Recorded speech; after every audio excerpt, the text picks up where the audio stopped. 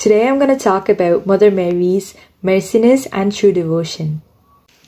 Mary magnifies herself as Mother of Mercy by being health of the sick, refuge for the sinners, comforter to the afflicted, and help of the Christians.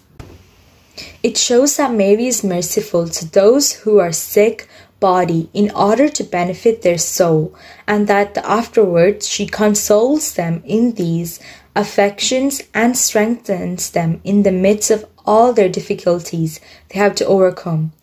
Among creatures, no one is higher than Mary, yet no one is more approachable, more helpful, and more gentle. True devotion. Saint Louise de Montfort, who wrote the classic book On the Spiritual Way to Jesus Christ through Blessed Virgin Mary, summarized that true devotion to Mary is a way of holiness that is short, easy, secure, and perfect. He stated, "The more a soul is consecrated to Mary is consecrated to Jesus Christ." Let us all pray that our soul may be consecrated through Mary to Jesus Christ.